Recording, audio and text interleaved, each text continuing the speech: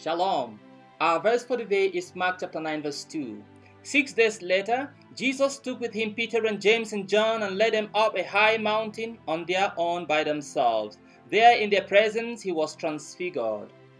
In the synoptic gospels of Matthew, Mark, and Luke, the account of the transfiguration of Jesus is situated within the revelation of who Jesus is and what his mission was. First, in response to Jesus' question of what people thought of him and what the disciples thought, Peter said, "You are the Christ." Second, presuming that the disciples understood who he was as Messiah, Jesus began to teach them concerning his passion, death, and resurrection.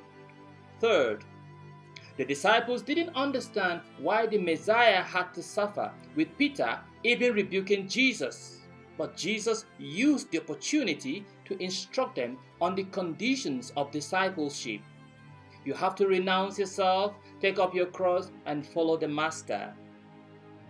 To help them comprehend the glory he had with the Father, the same glory that awaits him after his earthly mission, Jesus allowed 3 of his disciples to witness his transfiguration.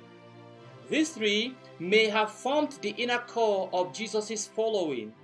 They were mentioned in Mark 5:37 on the occasion of the raising up of the daughter of Jairus.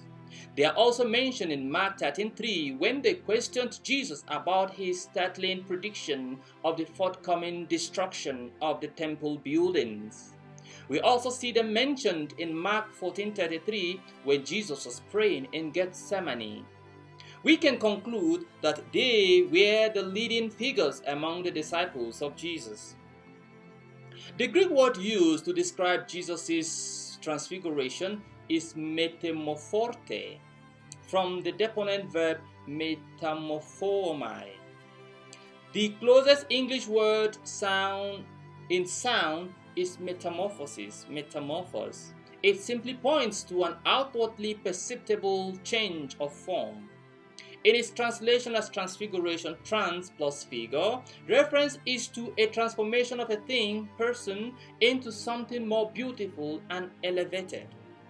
During the transfiguration, the clothes of Jesus became brilliantly white, whiter than any earthly bleacher could make them.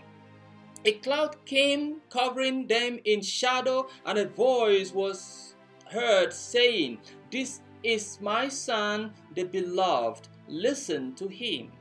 Elijah and Moses also appeared and were talking to Jesus. The presence of these 2 Old Testament figures who had theophanic experiences in their days indicates that the transfiguration was a theophany. In Exodus 24, for instance, Moses and Joshua experienced the glory of God on Mount Sinai, and a cloud covered it for 6 days. 6 days is mentioned, like in Mark, although used differently. God's speech in Exodus was after 6 days and was about the construction of the tabernacle, which was the mark of the divine presence. So, the transfiguration points to Jesus as the new tabernacle of God's presence among men. In fact, the statement that Jesus was transfigured evokes the Greek idea that God sometimes walked the earth in human form. Why was the transfiguration necessary? When the disciples heard that Jesus will suffer and die, they were confused as to why the Messiah would suffer, and they became discouraged. This led Jesus to teach them about discipleship. Jesus needed, however, to strengthen their faith concerning the future. He was revealing to them that there is more beyond death. The proof that death does not have the last word is seen in the appearance of Elijah and Moses. Their sins had died, yet they were there with Jesus. The beauty of the experience made Peter to suggest that they should remain there, and he offered to make tents for Jesus, Elijah, and Moses. May God help us to experience such beauty. I pray that Jesus, who had come to lead us to salvation, will give us an experience of his glory so that our hope in the glorious future that awaits us will be made strong. And may no difficulty of these present times discourage us from following Jesus faithfully. Amen.